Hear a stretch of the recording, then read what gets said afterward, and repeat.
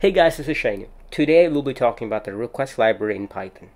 The request library can do the following task: making get, post, put, and delete requests, parsing JSON responses, authenticating with HTTP basic auth or Auth, downloading or uploading files. Some of the common HTTP status codes that you will see when you're working with this request library is 1XX, which is the informational responses. These codes indicate that the request was received and understood by the server. 2XX are successful responses.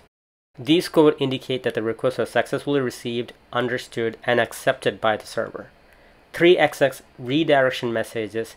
These codes indicate that the client should take further action in order to complete the request.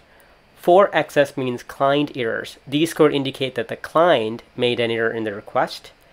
5XX is server errors. These codes indicate that the server encountered an error while processing the request.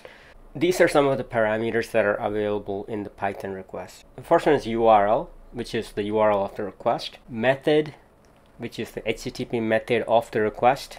The common ones are the get, post, put, delete. Params, which is a dictionary of query parameters to send with the request. Data, a dictionary or string data to send with the request. Headers, a dictionary of HTTP headers to send with the request. Timeout, the number of seconds to wait for the response. Verify, whether or not to verify the server's TLS certificate. Stream, whether or not to stream the response content.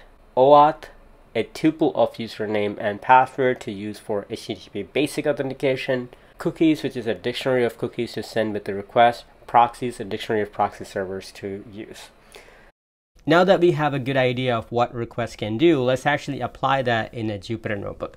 So I'm going to go ahead and write an import request. For the first example, I'm just going to go to a website and get the status code to make sure I'm getting a 200 code. And as you know, 200 means a successful connection. So let's go ahead and write that. So I'm going to type in response equal to request dot get. I'm going to go ahead, type in my website in close parentheses, and I'm just going to write out the status code to make sure that I'm getting a 200 response back. Perfect. So what this means is we actually made a successful connection, and the content, if you were to look at that, is just the elements of the website. So now let's go ahead and look at another example where we are using a basic authentication, username and password type of deal. So to do that, I'm going to do the same thing. So I'm going to go ahead and write in response equal to request dot get, and I'm going to copy and paste this URL, and then I'm going to go ahead and put a comma and type in auth equal to, and open up a parentheses and type in user, indicating that it's a username, and then also single quote pass, indicating that's the password. And I'm going to go ahead and close that. Now let's look at the status code of this request, 200, and the content is just going to say it's authorized. So now let's look at the third example, which is going to an actual API to capture the top rated movies. And for that, I'm using the movie database. You can go to this website and you can sign up for an API for completely free. You don't have to pay a cent. So once you have it signed up, then you can use the BER token from that website